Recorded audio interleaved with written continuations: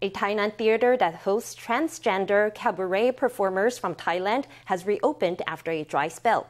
The 7 performers usually rely on tour groups to fund their theater, but with the coronavirus hitting tourism, things looked grim for business. The theater's owners even opened a grocery stall to ease their losses over the tough period. Now, although profits are still low, they've decided that the show must go on.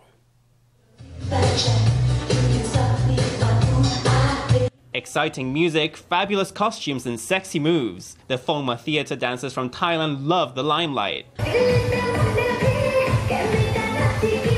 The theater is in the old Wushulin sugar factory in Tainan's Hobi Township. Shows have been run by theater owner Chan Jiu-hsing for almost 10 years, and business relies on vacation tour groups. But due to the coronavirus, visitor numbers fell and the business was in peril. With no shows on the schedule, the performers seemed to have no choice but to return to Thailand. But they begged Jan to find a way to let the show go on. So he and his wife opened a grocery stall.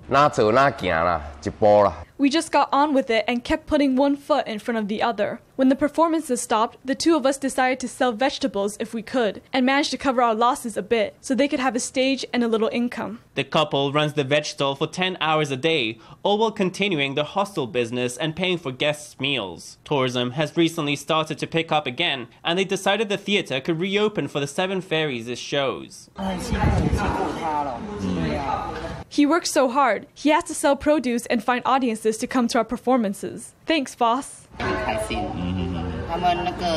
I'm so happy. When the audience claps and encourages us, we feel so happy.